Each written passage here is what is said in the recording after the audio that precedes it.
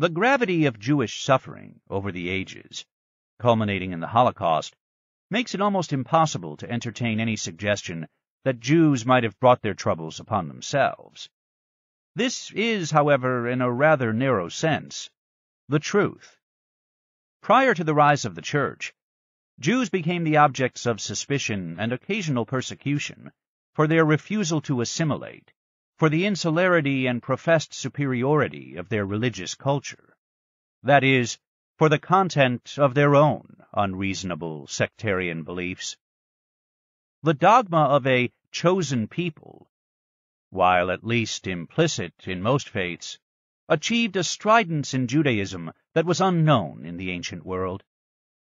Among cultures that worshipped a plurality of gods, the later monotheism of the Jews proved indigestible, and while their explicit demonization as a people required the mad work of the Christian Church, the ideology of Judaism remains a lightning rod for intolerance to this day.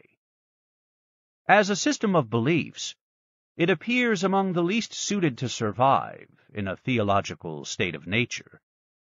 Christianity and Islam both acknowledge the sanctity of the Old Testament and offer easy conversion to their faiths. Islam honors Abraham, Moses, and Jesus as forerunners of Muhammad.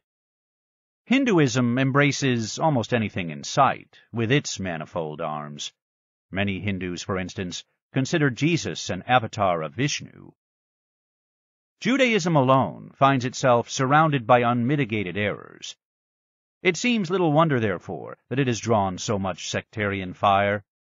Jews, insofar as they are religious, believe that they are bearers of a unique covenant with God. As a consequence, they have spent the last 2,000 years collaborating with those who see them as different, by seeing themselves as irretrievably so. Judaism is as intrinsically divisive, as ridiculous in its literalism, and as at odds with the civilizing insights of modernity as any other religion.